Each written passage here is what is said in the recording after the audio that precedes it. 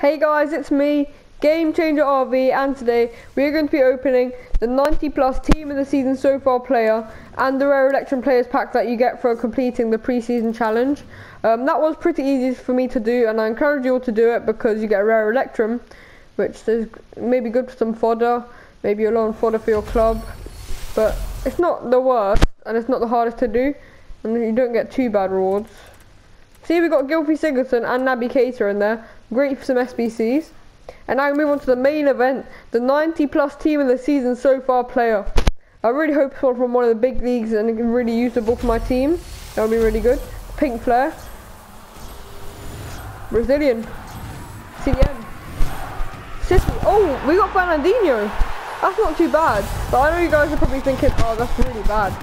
But that's not too bad because if I stick a hunter on him, his stats will be like quite good, like 80 plus.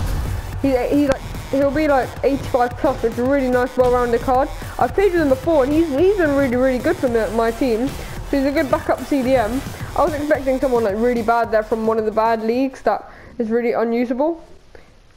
I know he's kind of cheap, like 60k, but his defensive stats are amazing.